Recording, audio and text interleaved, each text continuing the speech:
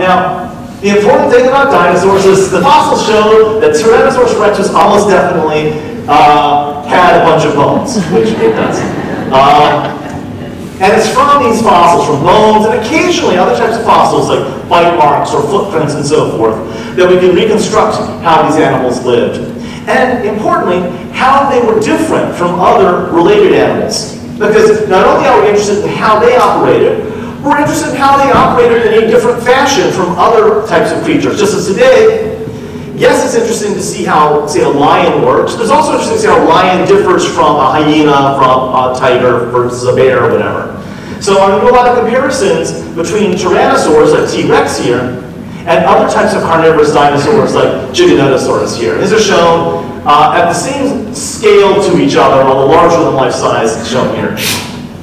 So some of the things that make tyrannosaurs different, well, you know, minor things or things that are seemingly minor to most of us, like the nasal bones along the top of the snout are fused together. They're not separate like they are in most animals. T-Rex and its relatives have these premaxillary teeth. The teeth in the front of the snout are actually basically incisors, which is rare for a dinosaur. Most dinosaur incisors look like the teeth behind them. But in tyrannosaurs, they're different. They're little scraping teeth. They're not biting teeth, they're for scraping. We actually have bones of duckbills with scrape marks on them. Probably used to help clean that last bit of meat off the bones. And back when these teeth were first found, they didn't even recognize they were dinosaur teeth. They were thought that they were evidence of pig-sized mammals from the late Cretaceous, from the end of the age of dinosaurs. But behind those are more typical biting teeth. Although they're actually quite different from most carnivorous dinosaur biting teeth. And this is the view no animal would want to see at the Cretaceous, the open mouth of a tyrannosaur coming at you. So if we look at those teeth, the teeth of a typical meat-eating dinosaur is like a blade. It's like a steak knife. It's a cliche, little mouths full of steak knives. They're flat from side to side. They've got serrations, knife edge coming up the front and going down the back. Tyrannosaur teeth aren't like that. They're actually very thick from side to side. They're not like knife blades. They're actually shaped kind of like bananas. They do have serrations on them, so they're like a knife-edged banana, but otherwise they're still pretty much bananas. On top of that, or I should say below that, the crown, so the crown is the stuff that sticks above the gum line, is about the same length as the root in a typical meat-eating dinosaur. But in tyrannosaurs, the crown is only 1/3 of the total length.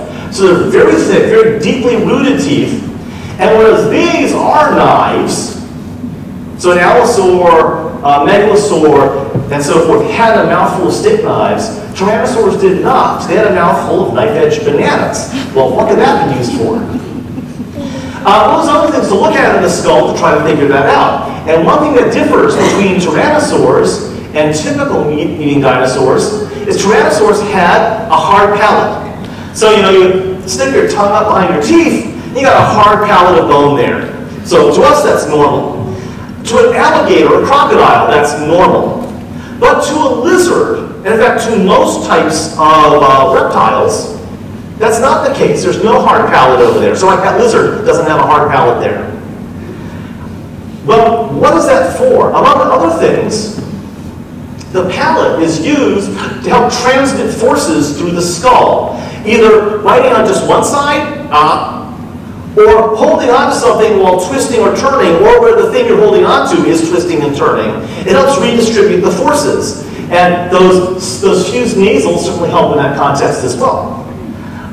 In the case of other types of meat-eating dinosaurs, they don't have that ability to help transmit the forces. And so their teeth are less good at holding, grasping, and turning.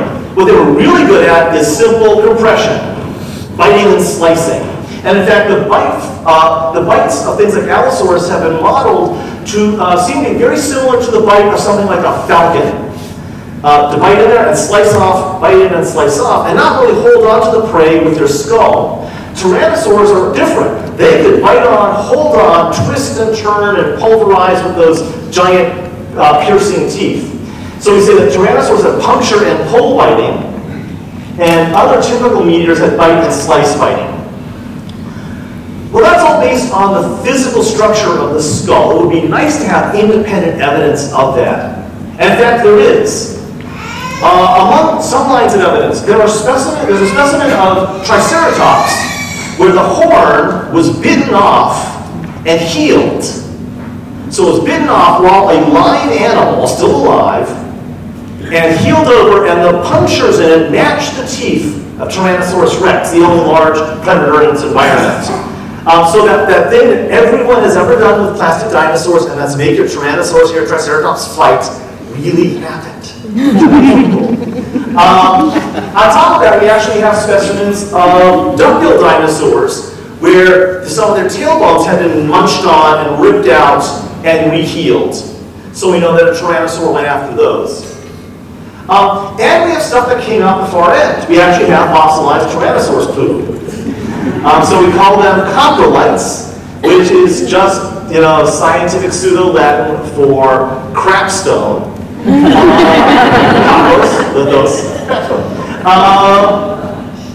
Which, in this case, it's about 2 liters big, so picture a 2-liter bottle.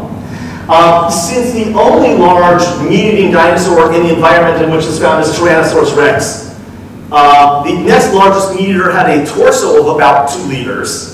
And so this was a really bad day for that one. This is from T-Rex. Inside these coprolites are the partially digested and pulverized bones of plant-eating dinosaurs. So we have trace fossil evidence here. We have the bite marks, we have the coprolites, and we have the functional anatomy to reconstruct the way Tyrannosaurus could bite.